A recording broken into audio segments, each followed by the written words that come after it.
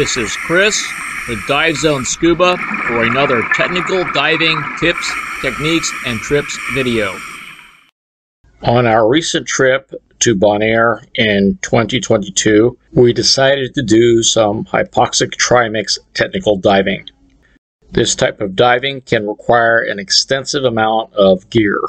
Our two-person gear list consisted of 2 plated wings, 1 side mount BCD, 12 regulator sets,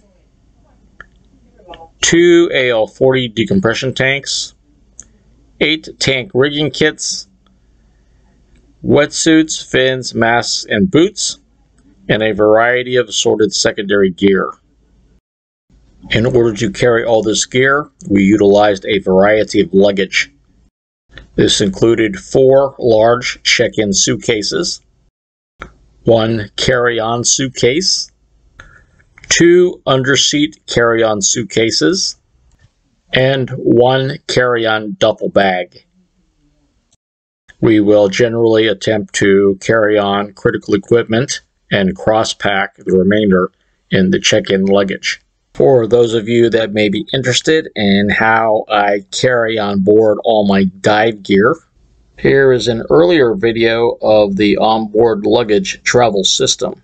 And in this video, I show how to carry an AL40. Recently, we have converted all of our check-in bags to polycarbonate spinner type luggage. We are not aware of any dive manufacturer specific luggage of this type.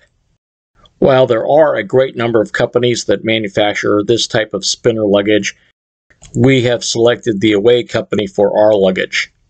This company produces a high quality product and backs it with a lifetime warranty. Spinner type luggage have 4 independently turning wheels on the bottom of each piece of luggage. This is in contrast to most dive specific luggage, which almost always has 2 wheels.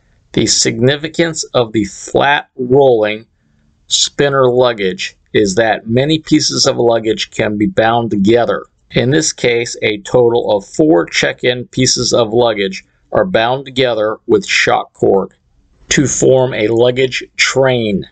This cannot be done with 2-wheeled luggage, which must be tilted for movement. An additional advantage of the luggage train is that it presents a very large surface on the top onto which several other pieces of luggage can be placed. Using this technique, a single person can easily move 300 pounds of luggage in 8 bags. This was particularly handy when my wife broke her ankle and was restricted to a wheelchair. I was able to single-handedly move all of this gear between 2 terminals to the passenger pickup point. This is Chris with Dive Zone Scuba. Thanks for watching. Please subscribe.